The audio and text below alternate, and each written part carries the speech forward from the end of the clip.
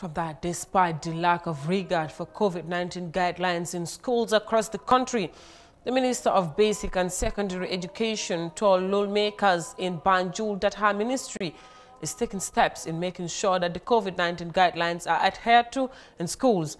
Madam Claudiana was responding to lawmakers during the question and answer sessions on the impact of COVID-19 on the education system and the steps that the ministry has or intends to take to ensure that students are protected from the virus. This is the Hasmo. The advent of COVID-19 pandemic has affected educational systems worldwide, leading to near total closure of schools. Most governments, including the Gambia, decided to temporarily close educational institutions in an attempt to curb the further spread of the virus. But despite the government's attempt to reduce infections in the country, most schools in the Gambia are no longer adhering to the WHO COVID-19 guidelines on the preventive measures. Appearing before parliamentarians on Wednesday, the Minister of Basic and Secondary Education, Claudiana said her ministry is doing everything possible in making sure that COVID-19 guidelines and social distancing are adhered to in schools.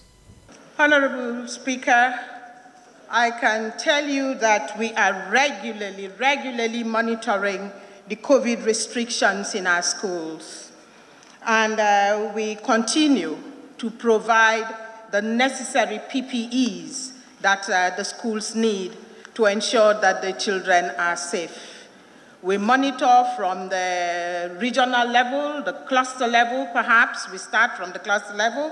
We monitor from the regional level, and we monitor from the national level as well. We are regularly monitoring to ensure that the COVID guidelines are respected and the PPEs are available in our schools.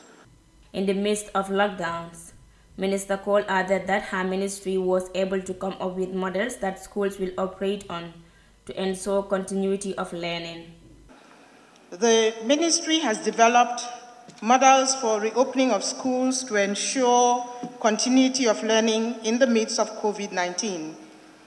The models are tailored to suit the needs of the schools with a target of 200 days on the school calendar. However, it is important to note that the models are not a one-size-fits-all. Hence, based on simulations, only 23 schools were expected to alternate. Responding to the question on the new school timetable, the minister said they face challenges in adhering to school distancing due to the large population size in schools. This, she said, prompted them to stretch the school days from Mondays to Saturdays to enable students to have equal contact hours. For the simulation was that we have, for all categories of schools, from lower to upper basic to senior secondary schools, we have schools that have small enrollments and schools that have large enrollments, irrespective of their categories. Some of our lower basic schools are quite large, with populations of over 3,000. And some of our senior schools and upper basics are equally large with that type of population.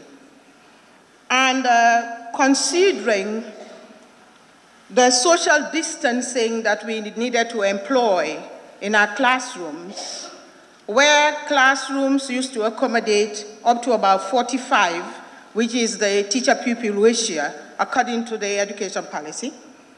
The impact of COVID-19 on education worldwide has been devastating. UNESCO has reported that over 1.5 billion students had been affected due to the closure of schools in 165 countries, which is more than 85% of all registered students. And also over 63 million teachers and large number of education support personnel have been affected by the pandemic.